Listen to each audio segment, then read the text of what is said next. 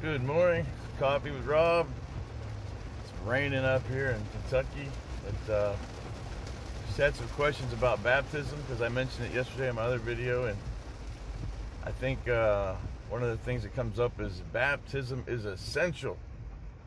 And I think that's a dangerous word because it leads to a lot of confusion. And I've seen the issue of baptism cause more arguments and fights, actually, which blows my mind. But I've seen the issue of baptism. So let's just say we talked about getting saved yesterday, believing in the Lord Jesus Christ.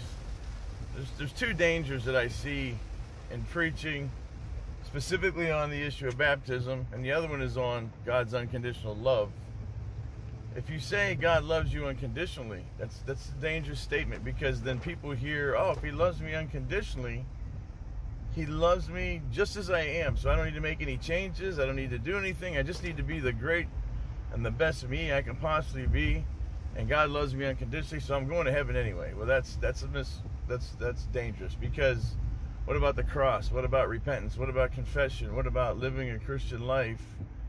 And the same thing with baptism. The danger with saying that baptism is essential is that people think if they get baptized, that's it. They're done. They've got the retirement plan. They've given their life to Christ by getting baptized.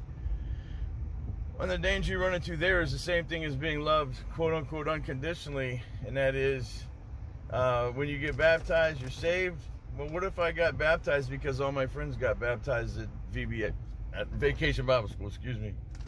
What if there was a free gift on Sunday morning for everybody that got baptized, and I did it for that reason? What if I did it without knowing it because it was the thing to do? I think baptism would be better preached as part of the process of salvation. For example, basically, I believe in Jesus Christ. I confess him as Lord and Savior. I mean, I'm saved by grace through faith, don't get me wrong, but there are some things you have to do. And that's, confessing Jesus as Lord and Savior, repenting. This is another one. Repenting of your sins. That is going, driving a car down the road. What is repentance? It's turning the other direction 180 degrees. I had all these plans. I'm driving my car down the road. I pull over. I see Jesus on the side of the road. And I'm like, you know what, Jesus? I'm going to give you my life. What does he do? He gets in the driver's seat. And he turns the car 180 degrees around, you start heading the other direction, and he's in charge. That's repentance. Just, again, repentance is just changing your life 180 degrees. Going, normally we're going away from the cross, now we're going towards the cross. And then you get baptized to show the world. Number one, I'm in perfect agreement with Jesus Christ. He was baptized. Everybody else in the Bible that was during the church age was baptized.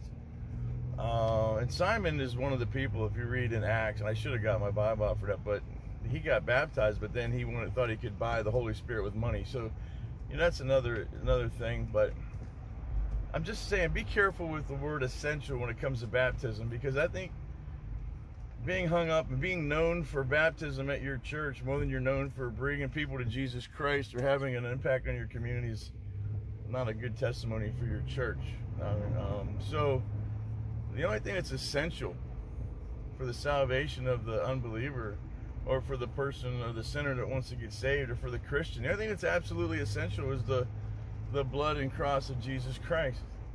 Without either one of those, you've got nothing. So, I'm sure this will cause an argument. It always does.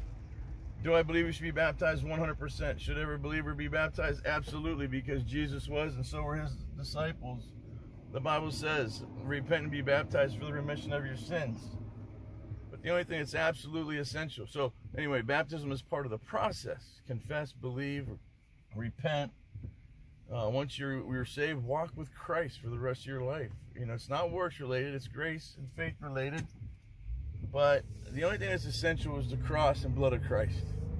And we let Jesus do the rest. So anyway, that's my thoughts on that, because that came up.